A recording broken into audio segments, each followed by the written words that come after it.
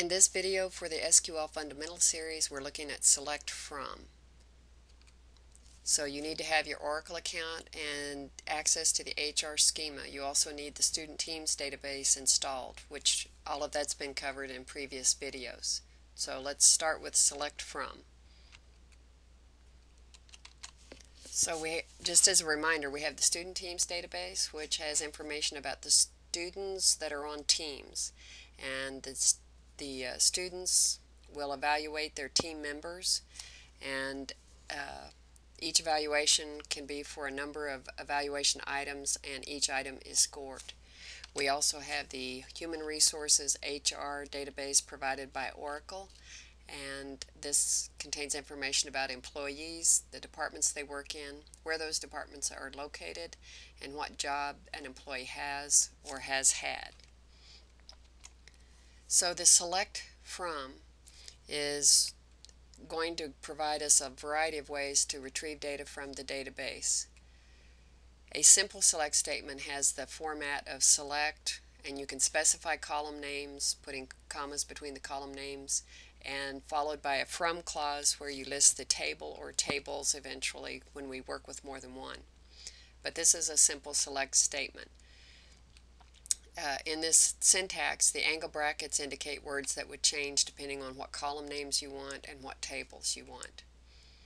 I would recommend that as you create the SQL commands that you write them or at least copy them over into Notepad so you have an ongoing record of a series of commands.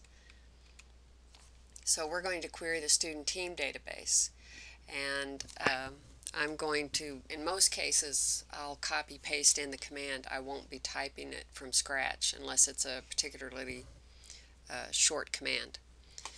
So in SQL Developer, we have our connections. I'm going to double click and open the connection to Teams, and I have my SQL worksheet. So I will go ahead and type in the command because it is short, and I will look at information about Teams.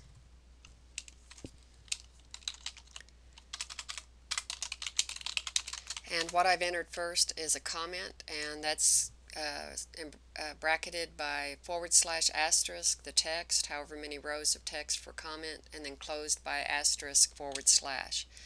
The actual command is select team ID and team _ name from Teams, and I have a simple select statement, select from, so I can highlight that command and run that command, and we see the results as they are shown also here in the PowerPoint. So let's look at a couple of more commands. We're going to look at student information, where we select student ID, first name, last name from the students table. So let's do that.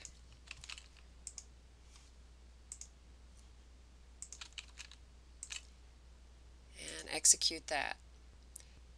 I'm specifying specific columns and what table to pull the data from.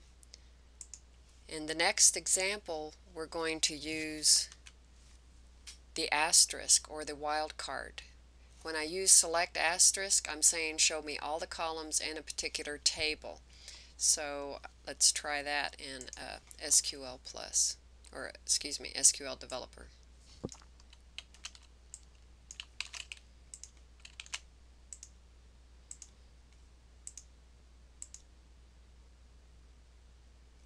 And so I'm seeing all the columns in that table by using the asterisk. I don't have to list every individual column. I now want to work with the human resources HR data, and so to start with, I'm going to connect to the HR schema, and I'm going to grant the right to everybody else in the database to be able to see that data, and then I will look at some of the data in that schema. So switching back over to SQL Developer, I'm going to double click and open up the HR connection, and I'm going to grant the right to see all the data in the employees table.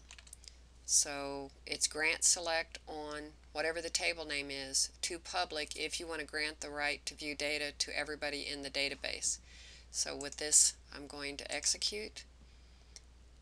And now anybody could look at the data. They can't modify it, they can't add data to the employee table, but they can see the data in the employees table.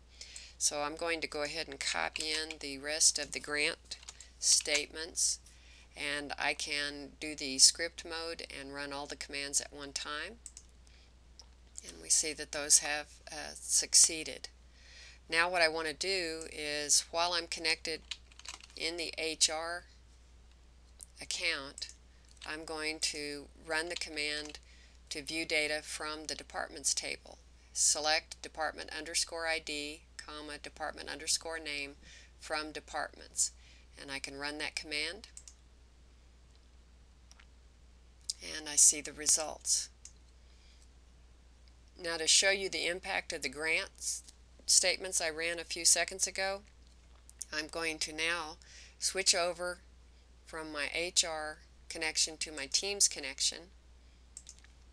And if I had thought about it, I should have tried to view that data from this account first before running those grants, and you would have seen that the database would tell me that the table doesn't exist.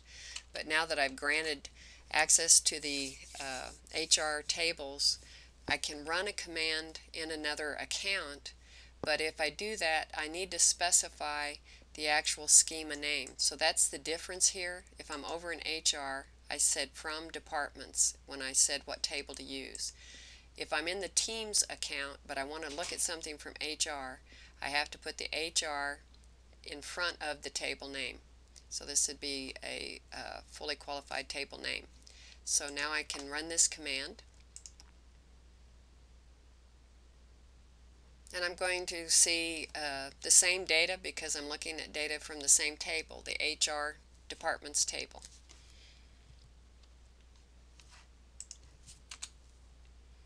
So a few more things to do here.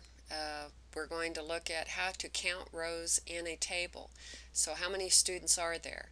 I don't need to know the individual students, I just want to count them. So I'm going to do select count, in parentheses, an asterisk, and from students.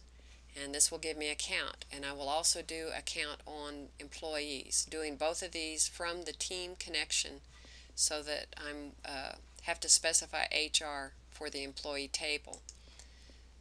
So I'm in the team connection and I can do select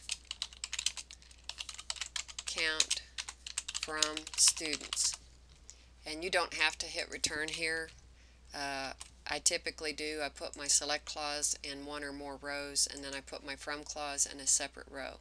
So when I run this, it tells me I have 15 students. Now if I want to see how many rows of data I have in the HR employees table, then I specify HR and I can run that command.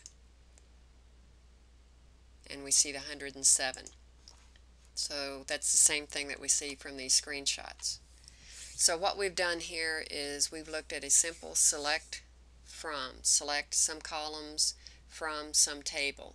We've looked at select asterisk from, which will give us all columns in a particular table. We've also looked at select count asterisk, because this will give us a count of how many rows there are in a particular table. And we've looked at how to specify a schema and a table name.